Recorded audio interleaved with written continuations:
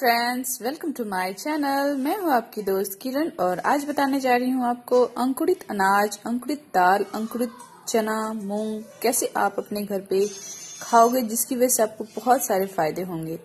अंकुरित चना, दाल और अनाज बहुत ही हेल्दी होता है हमारे शरीर के लिए, क्योंकि इसमें बहुत कुछ पाया जाता है। पौष्टिक तत्व इसमें भरपूर मात्रा में होता है। Iron, calcium, vitamin A, B12, BE, बहुत सारे इसमें पौष्टिक तत्व होते हैं। आयरन होता है, बहुत सारे खनिज लवण होते हैं। मतलब अनगिनत इसमें पौष्टिक तत्व होते हैं जो कि हमारे शरीर को हर तरह से ग्रोथ करने में, डेवलप करने में हेल्प करता है।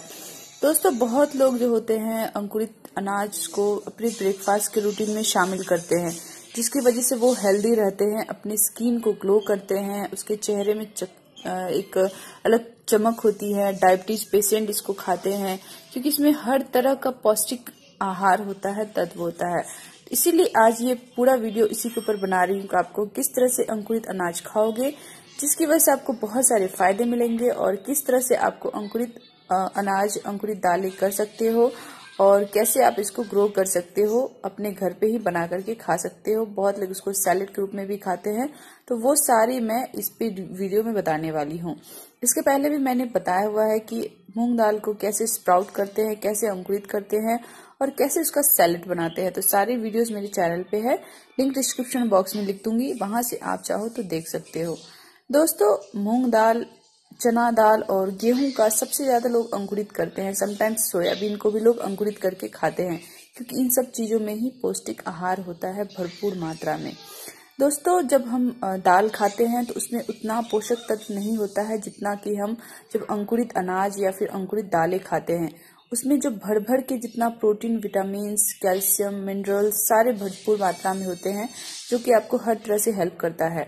बहुत सारे लोग जो होते हैं बहुत ज्यादा मोटे होते हैं, फैटी होते हैं, तो वो लोग अगर अंकुरित अनाज खाएंगे तो उनका भी फैट बहुत ही जल्दी कंट्रोल होगा, क्योंकि इसमें जो ऐसा तत्व होता है जो कि आपको अधिक जो फैट आपके शरीर में है तो उसको धीरे धीरे पिघलाने का काम करना शुरू कर देता है।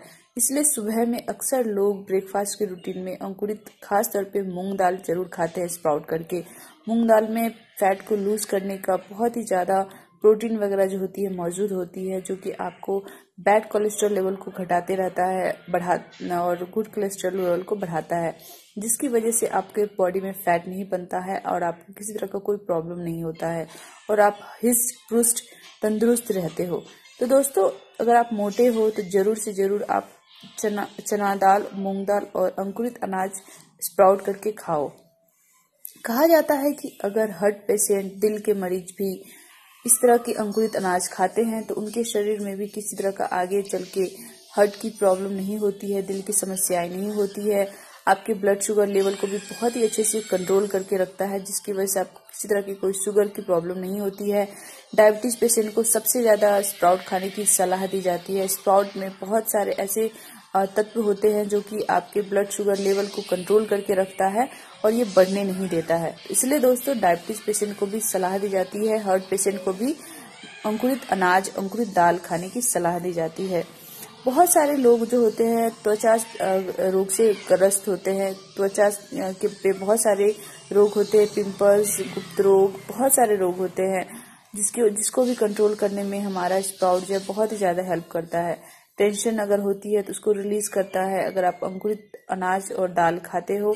अगर आपको पेट से रिलेटेड बहुत सारी समस्याएं होती है लोगों को, कभी पाचन उसका अच्छा नहीं होता है, कभी उसको जो है गैस्ट्रिक का प्रॉब्लम हो जाता है, कभी अनपच हो जाता है, बहुत सारी परेशानी होती है पेट से रिलेटेड, तो अगर आप अंकुरित अनाज को अपनी डाइट में शामिल करोगे तो ये सारी समस्याएं आपको दूर हो जाएगी। अनपच खत्म हो जाएगा, एसिडिटी की प्रॉब्लम खत्म हो जाएगी, और भूख का लगना एक होता है, बहुत लोगों को भूख नहीं लगती है, तो अगर आप इसको कंटिन्यू खाओगे तो एक ये भूख का आपको बढ़ावा देगा और आपको भूख लगेगी ही लगेगी। तो इसलिए आप जरूर से जरूर अंकुरित अनाज को अपनी डाइट में शामिल करो। दोस्तों, कहा जाता है कि जो पेशेंट होते हैं जिसको बाल वगैरह का भी प्रॉब्लम होता है, बाल झड़ते हैं, बहुत ज्यादा कमजोर होते हैं, तो उनको भी अंकुरित अनाज खाने की सलाह दी जाती है, क्योंकि बाल वगैरह को अक्सर ग्रोथ करने के लिए प्रोटीन, विटामिन, ये सब की जरूरत पड़ती है। तो ये सब चीज जो है इस अंकुरित अनाज में, अंकुरित दाल में भरपूर मात्रा में पाई जाती है, जो कि आपको बाल को ग्रोथ में बहुत ही ज्यादा हेल्प करता है, आपके नाखून वगैरह को बढ़ाने में ग्रोथ करता है। इसमें अगर आपकी प्रेग्नेंट लेडी है तो प्रेग्नेंट लेडी को भी आप अंकुरित अनाज खाने की सलाह दो। वो इसमें बहुत सारे पोषक तत्व होते हैं जो कि उसके बच्चे के विकास में, ग्रोथ में बहुत ही ज्यादा हेल्प करता है। दोस्तों, बहुत सारे लोग सोचते हैं कि अगर हम पतले हैं तो हम अंकुरित अनाज खाएंगे तो हम और पतले हो जाएंगे। जी नहीं दोस्तों, ऐसा नहीं होता है। अगर आप बहुत ज्यादा पतले हैं तब भी आप अंकुरित अनाज, अंकुरित दालें खा सकते हो। मैं बताती हूँ आपको क्या क्या खाना है। मूंग दाल ना खाओ, आप चना दाल खाओ। चना दाल जो होता है उसमें बहुत ज्यादा फैट होते हैं, जो कि आपको हेल्थ को, आपको कंट्रोल, फैट को जो है बिल्कुल बढ़ने देगा, आपका जो हेल्थ, एक शरीर को हेल्दी करेगा, तंदुरुस्त बनाएगा।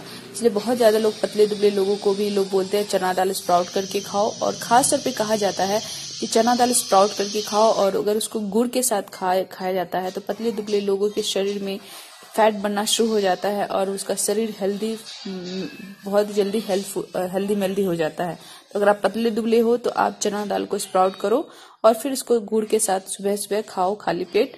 आपके कुछ ही दिनों में आपकी हेल्थ में बहुत ही अच्छी बढ़ोतरी होगी, आपके हेल्थ, शरीर जो है बहुत ही अच्छा हो जाएगा।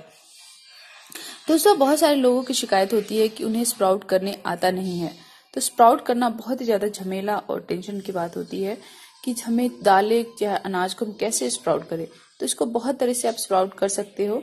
आप अलग अलग तरीके से भी, जैसे मूंग दाल है, चना दाल है, सोयाबीन है, अनाज जैसे गेहूं वगैरह है, तो आप इसको अलग अलग चाहो तो आप अलग अलग करके भी स्प्राउट कर सकते हो।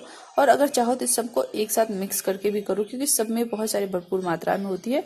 तो सारा दाल आप खरीद करके लेके आओ मार्केट से, और एक एक मुट्ठी या फिर मेजरमेंट करके 100 ग्राम, 50 ग्राम, जितना भी मेजरमेंट करके सारी की सबकी समान रेशियो रखो और उसको ओवरनाइट यानी कि 7-8 घंटे भिगो करके रख दो। यानी पानी में आपको अच्छे से भिगाना है। पानी का लेवल जो है ऊपर तक होना चाहिए, दाल के ऊपर तक, ताकि दाल हमारा अच्छे से फूल जाए। रात भर इसको फूलने के लिए छोड़ दो। कैसे भी आप स्प्राउट करो, अलग अलग भी कर सकते हो, आपको जो भी खाना है। चना दाल खाना है सिर्फ, तो सिर्फ चना दाल को भिगा के रख दो रात भर के लिए। मूंग दाल खाना है तो मूंग दाल को भिगा करके रख दो रात भर के लिए। सोयाबीन खाना है तो सोयाबीन को भिगा करके रख दो। गेहूं खाना है तो गेहूं को भिगा करके रख दो। तो आपको जो भी खाना है, जैसे भी खाना है, या फिर मिक्स करके सबको खाना है तो मिक्स करके भिगा करके रात भर रख दो। और उसके बाद इसका स्टेप होता है जिसपे आपको ध्यान देना होता है, तभी आपके स्प्राउट अच्छे आएंगे।